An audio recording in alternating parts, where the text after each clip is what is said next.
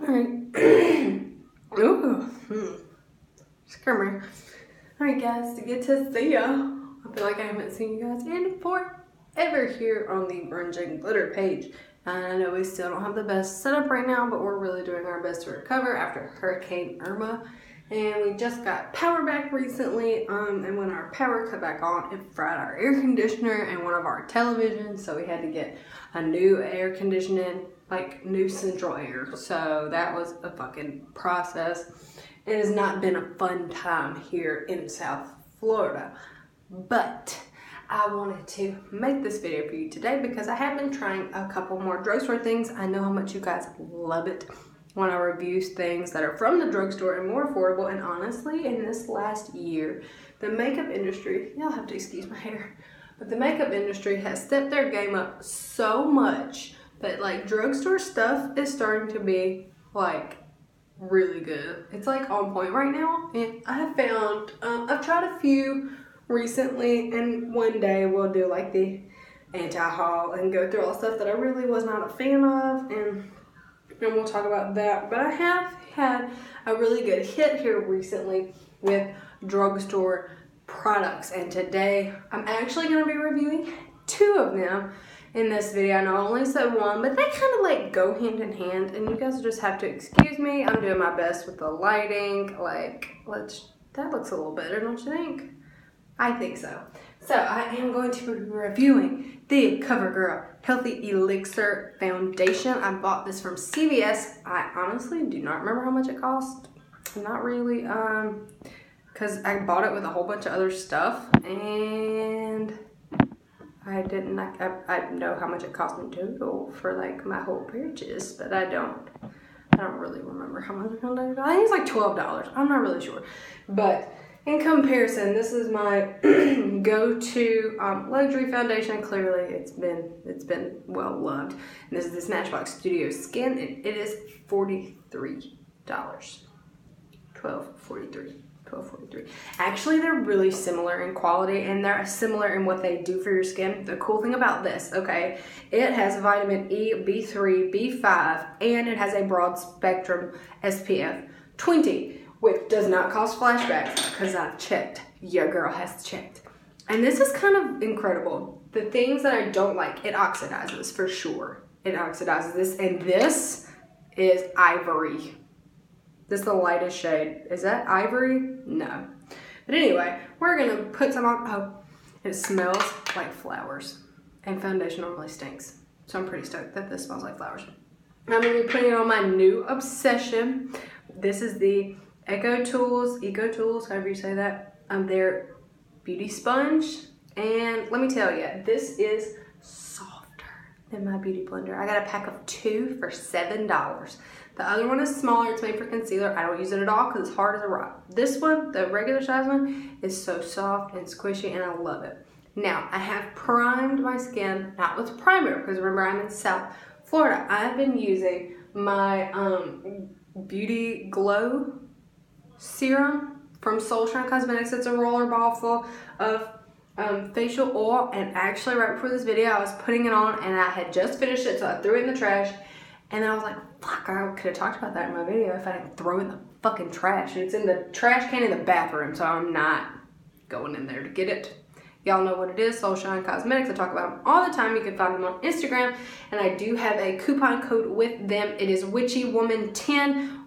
All one word, no period in there, like my Instagram hashtag is witchy.woman. Not that. Witchywoman10. I'll leave it down below in a comment. Okay, let's get on it. EcoTools sponge with our foundation. Now here's the best way that I found to put it on. I put it on and I kind of swipe it onto my skin and then dab.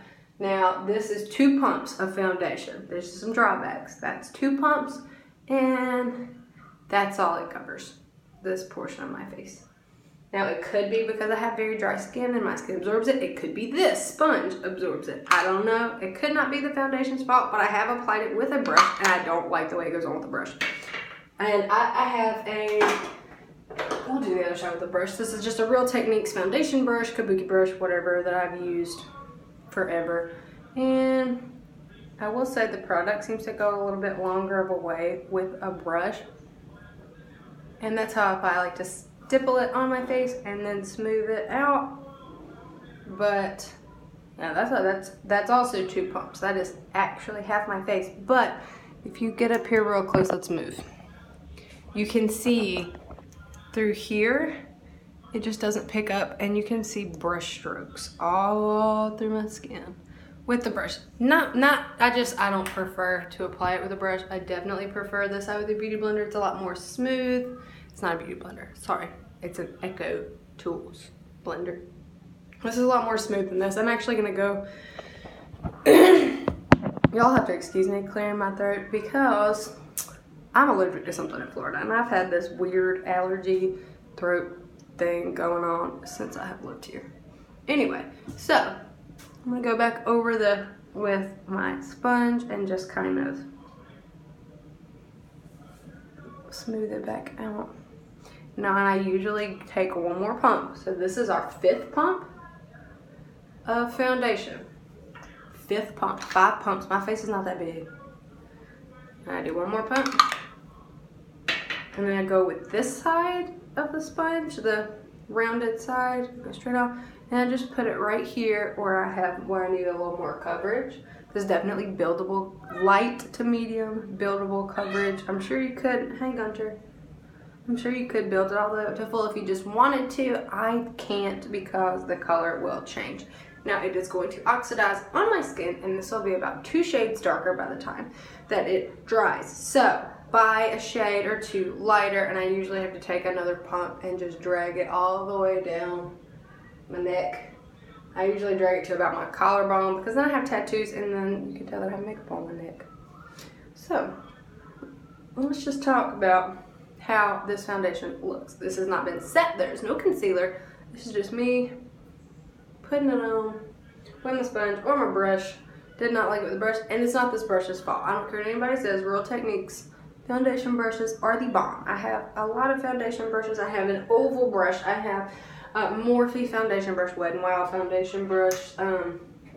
These guys here, they're supposed to be dupes for the Artis brushes, and I love my Real Techniques foundation brush. I just do.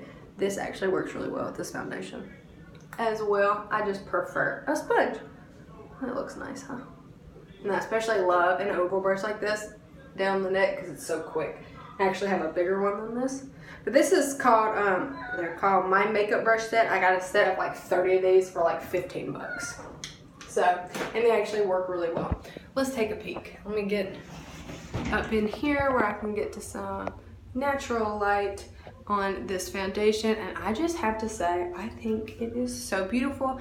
It sets beautifully with powders. I apply my powder. Now, I'm telling you, this is not the foundation to use a brush with. It's just not. I even apply my foundations with actually use a beauty blender, a damp beauty blender. The Beauty Blender Pro is my favorite to use with powders, and it's the black one, and I just dab my whole face with a loose powder. I'm still really love it. My La Mercier loose setting powder, but if you can tell, it is getting darker, but it just looks so glowy and natural, and like I have super healthy skin.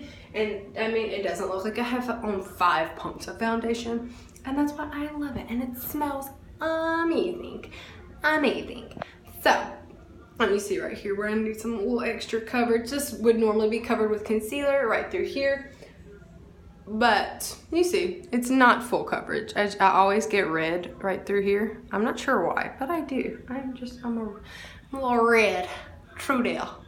But let's see. I just think it's beautiful. I really just wanted to speak on it with you guys for a little while because, I mean, 12 bucks, it smells amazing, it's good for your skin, it doesn't make me break out, and y'all know when I try a bunch of new foundations, my skin reacts to that, and I will get these huge, like, scaly dry patches, but I have not had that happen with this foundation, and I don't have flashback, and I can wear it outside. I do live in South Florida, and the sun is beaming down all the time, and it stays on my face with just powder and setting spray. I have not been using a primer as of late because it's too hot. I need my face to be more moisturized. Also, for everyone that's going to ask, this is my L'Oreal Lash Paradise mascara on, and then this is yesterday's eyebrows.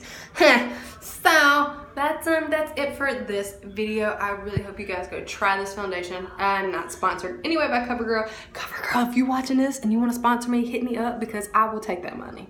So I will make another video soon. I do have another drugstore product that I would like to review for you guys, and we are getting the new collection from Soulshine Cosmetics. It's coming in the mail, and I'm so excited. I cannot wait to review it for you guys. But until then, I hope you guys have a great day, and thank you so much for sticking with me through all of this horrible stuff with this hurricane where I haven't had power, and then I didn't have service because the towers were down, and then I didn't have air, and I was hot as fuck. So I really appreciate you, and I'm glad you still care about my opinion. I'm glad this foundation looks amazing. I love you guys. Have a good day.